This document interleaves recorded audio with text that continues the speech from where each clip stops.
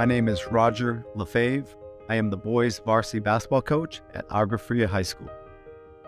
My philosophy is about our student athletes. We want them to become the best people that they can possibly be. There's two things I can't take from them. I can't take their education. I can't take their character. This is my 33rd year of coaching. I've seen too many people put all their eggs in one basket of basketball, and that ball can stop dribbling tomorrow.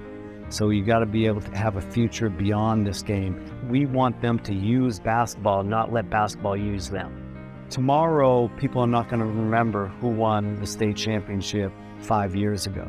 They're not going to remember, but they're going to remember how you made them feel. They're going to remember who your student athletes were as people.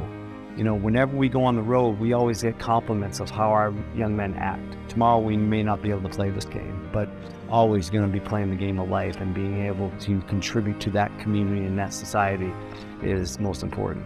I couldn't have chose a better place, and I'm looking forward to building a program that people in the community, the tradition, can be proud of. Love on three, love on me. 1, 2, 3, love!